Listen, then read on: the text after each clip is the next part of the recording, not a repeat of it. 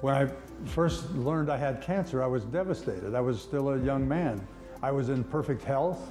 I had had my annual physical. I heard a little extra sound in my heart. It's called a regurgitation. I felt a lump in the shower, and just like my mom had felt a lump. I think anybody that ever experiences that feeling of having the security that they know taken from them, you know, it definitely rocks your world. You immediately think, oh, they must be talking to somebody else. How am I going to tell my wife I've cancer? The amazing thing to me was that I had no symptoms whatsoever. It's hard for me to believe that it's still taking so many of the people we love. Early detection is the key. Catch it early, you give the doctors and your healthcare team a really great chance of getting you through it. I tried to figure out what was missing in the messaging, one-to-one interaction. You know, my taking everybody's hand in this room and saying to them, you know, I really care about you. I want you to take better care of yourself. We've gone to colleges and to corporations and done health fairs, which is a very powerful thing. They can look in your eyes and know that this is an important action they need to take. For instance, when we were at George Mason for 2 years, we were able to sign up 400 students each year to receive our e-health reminder. Again, you know, the whole idea of this one-to-one communication is what we need to translate not only into our print, but into our social media.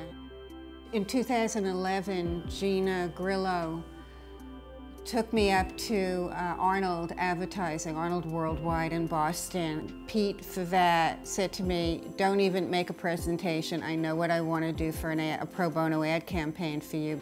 And he created an ad campaign that sort of stirred the pot a little bit.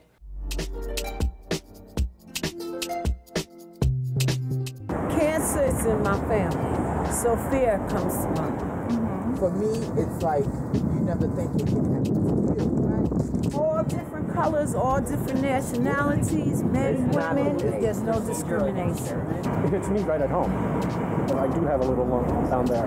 I found it, tracking myself. You can rely on doctors and friends and so forth, but at the end of the day, it's you who needs to make sure that you are safe and comfortable and that you know your own body. I think people just don't go that extra step. I think that it's the conversation that we don't have very often, and maybe we should be having that conversation. We are in such a crazed world in the advertising community. Everything is on deadline. Guess what? The ad can wait. The radio spot can wait. You know what can't wait? Keeping yourself alive. The best reasons, the very best reasons for self-check have nothing to do with yourself. They have to do with those people who love you, those people who depend upon you. Those are the reasons you should self-check. We've done an extraordinary amount of work for self-check. We're at a tipping point now, and that's one of the reasons why this evening is so important. Tonight, we are offering you Self-Check's Prevention Nation. It includes all of Self-Check's free Keeping Healthy tools that are just waiting for your creative minds to help us reach out and help save the millions of people who die unnecessarily each year. The invitation is open. So why not help spread this very important piece of communication about how important it is for people to be responsible and to empower people to really take good care of themselves, if not for themselves, then for the people that they love.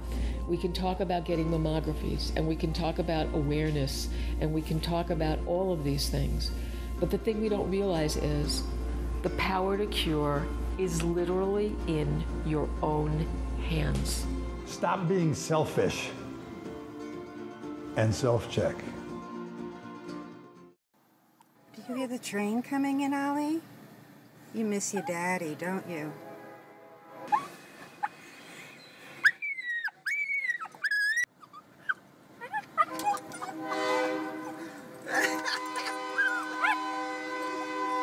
Hey.